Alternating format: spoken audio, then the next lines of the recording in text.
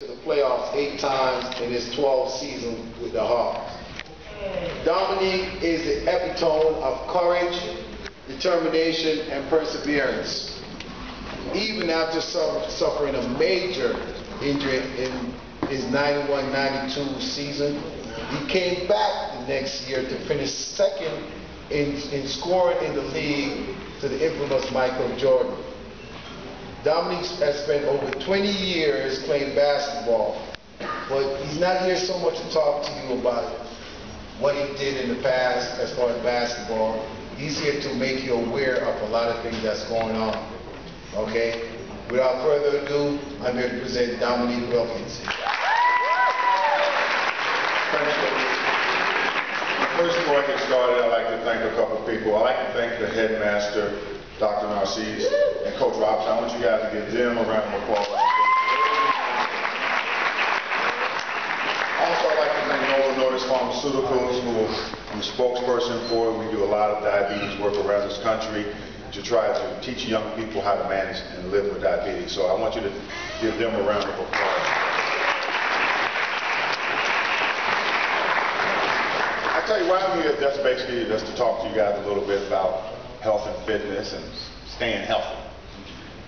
And when you look at me, you look at a guy who played basketball for a lot of years, he was fit, he was a world-class athlete, and look at me, maybe he's invincible, that he's one of those kind of people who can't get sick, or things can happen to him as far as chronic disease. I found out I was a diabetic 10 years ago. And out of 8 brothers and sisters, I'm the only one who has diabetes. So that just goes to show it can happen to anybody. No matter how great a shape you're in, no matter who you are, things can happen. But the flip side of that, there's things you can do to manage it. And there's things that this school has put in place with this Get Ready program is activity, physical activity. You guys, especially at this age, you have to get physically active. You have to watch what you eat. And more importantly, you get one life. You get one life. You get one time to do it right.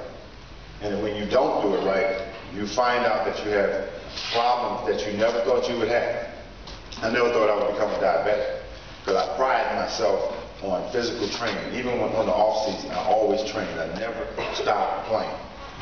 But when you find out when you have a problem of chronic disease, like I have, the thing you have to do is find a way to combat it by doing 3 things.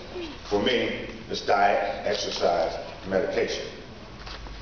2 of the 3, and I think it's essential for you young people to really start now, because what you do now will dictate who you become in the future. I grew up in the projects. I grew up with 8 brothers and sisters, and I've been on my own since I was 16 years old.